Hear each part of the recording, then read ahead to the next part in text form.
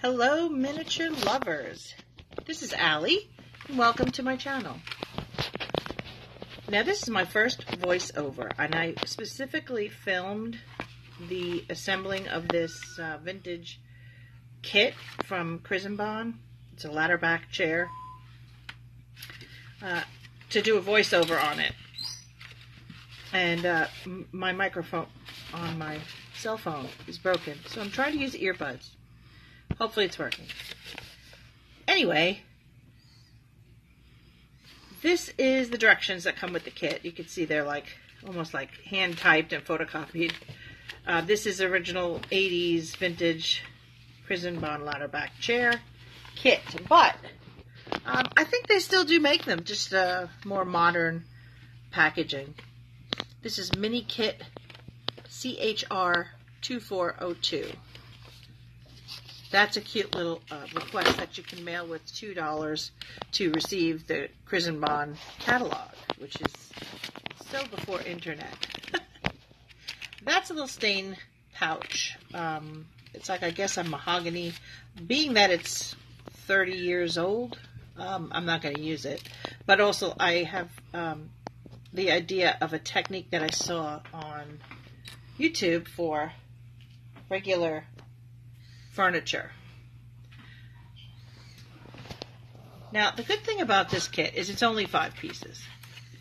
It's 2 sides, a back, a little spindle, and the seat.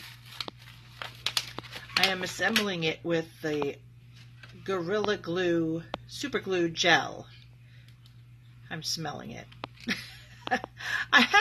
I had trouble trying to figure out whether the top needed to be punctured, you know, like old regular super glue with the push pin they used to give you.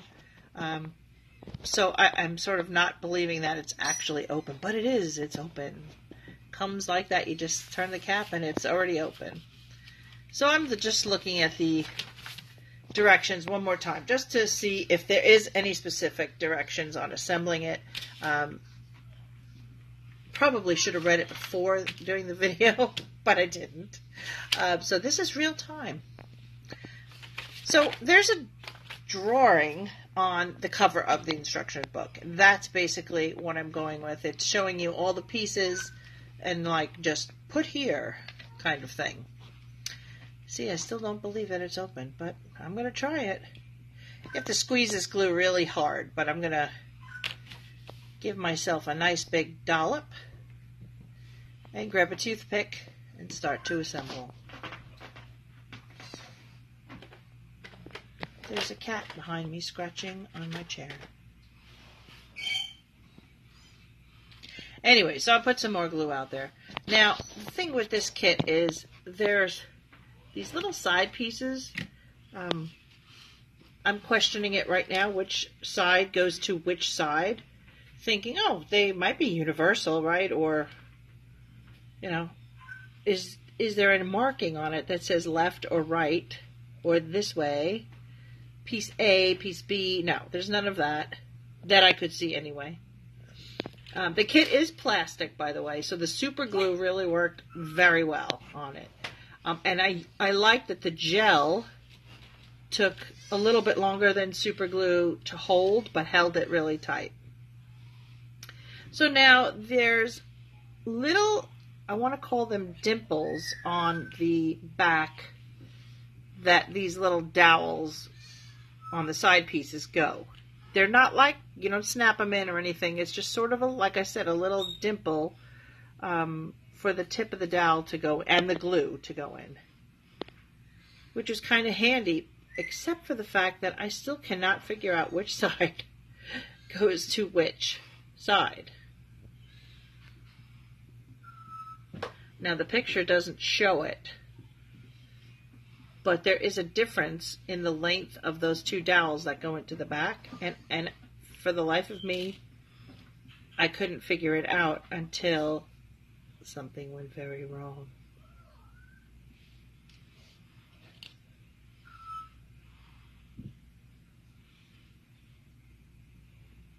So I'm just going to let you watch for a while. You can see I'm holding it in place thinking that the glue is going to dry really, really fast, like regular kind of crazy glue, super glue that sticks to your fingers, makes you kind of glue all your fingers together. Well, that doesn't happen with this stuff. So it's nice in that it holds it there, but it's still not really dry.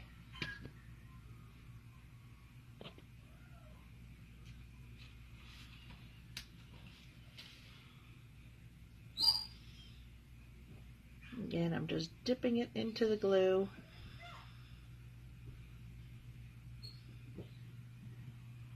And putting it in those little dimples.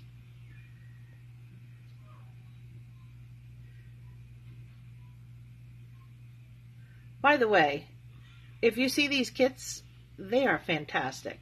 Pick one up because they do make new ones, and I did buy a different kind of chair. I forgot what they call it. I got them off of eBay for like $4.98 a kit, plus shipping, but I bought 4, so the shipping didn't really make a big difference. But they are so detailed. There's wood grain on the little ladder backs, and there's lots of little scrolling work on all the little dowel pieces. And once it's together, it's pretty solid. Oh, and the seat. Got to talk about the seat, because the seat is like a cane pattern replicated on it. And it's really well done. Really, really well done. Whoever did this back in the 80s, I mean, I can't even believe. Now remember, this was not 3D. I'm looking at the chair saying something's not right here. I'm trying to be all fancy with my tweezers, but it's not helping.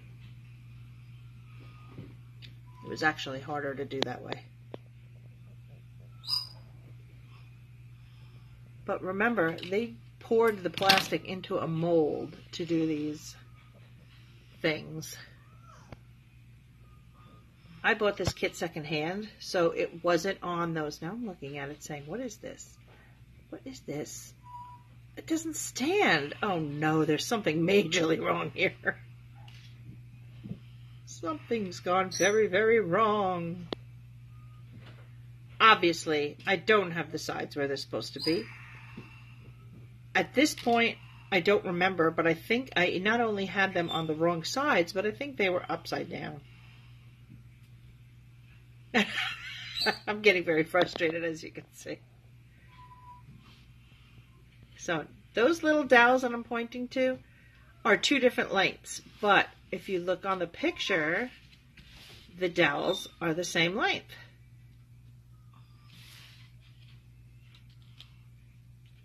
I'll figure it out. Believe me, I'll figure it out. So while you watch me figure this out, these chairs must have come on a little strip. They used to, actually, I think the new kits still do. When you bought toys or anything that was plastic, there was like a little channel that the plastic ran through to get to all of the little pieces, even the tiniest little dowel. And they all were attached when the mold was opened. And you had to just kind of twist it off, or sometimes you had to snip it off. Very easily they came off. And it used to leave, I don't know if anybody remembers, it used to leave like a little plastic piece. This kit doesn't have it. I'm not saying that they didn't, because I got the kit like this. It wasn't on those little plastic pipe things.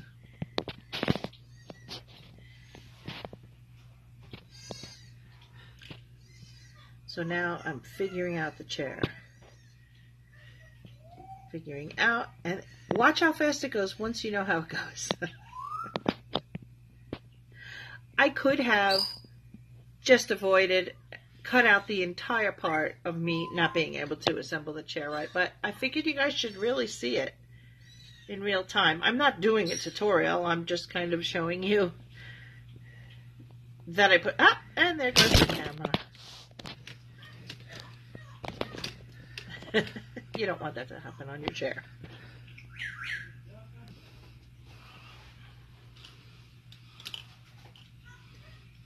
Okay, piece number 4 about to go in. We're almost there.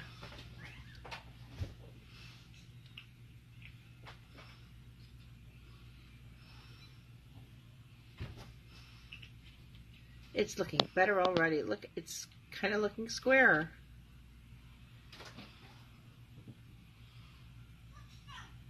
Trying to hold it together. It feels flimsy until the glue dries and you get that seat on there, and then it's super solid.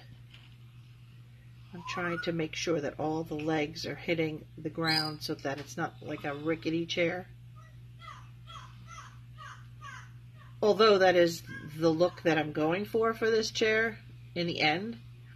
I want it to be like one of those chairs that it doesn't go to anybody's dining room set or kitchen set anymore. It's just sort of been, painted a million times and tossed back and forth, kind of used as an extra chair.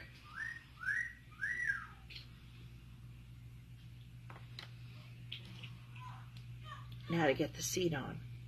There's two little divots I'm showing you there that kind of show that that goes in the back.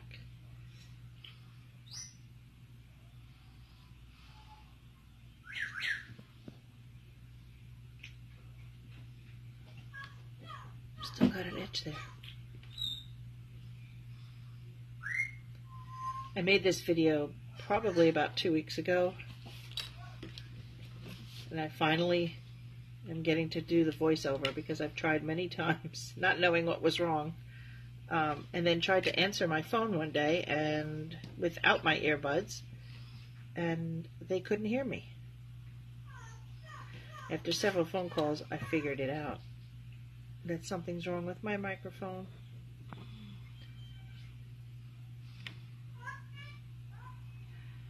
So now I am 12 minutes in, and I'm really hoping that this voiceover is working. Because like I said, I think I've tried the voicemail like 4 or 5 times.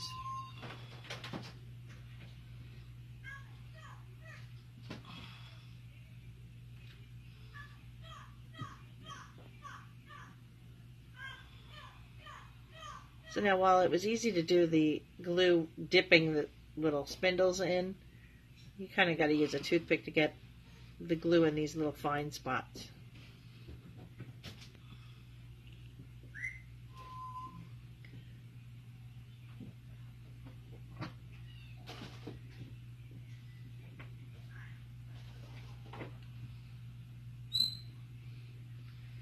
Now I have to push it down, and I'm just afraid that the whole thing is going to fall apart.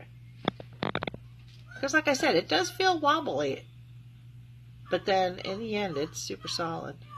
Super, super good.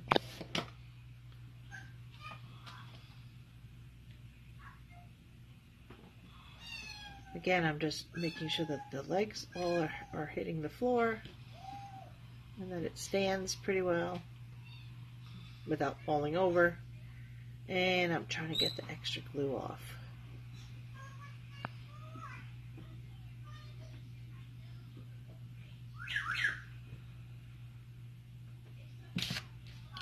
And there's Ravioli coming in for a visit. And I just realized that, oh, don't step in the glue. There, that'll prevent that.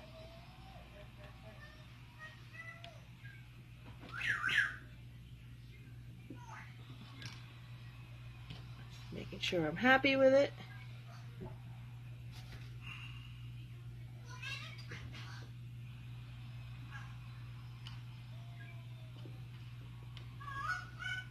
And I am happy with it. Honestly, I'm so happy with the way it finally turned out that I went and bought some other kits too. So we'll have a lot to do.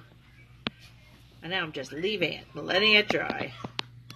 And there it is. Now stay tuned because I'm about to show you how I painted this chair. But I think we'll wait for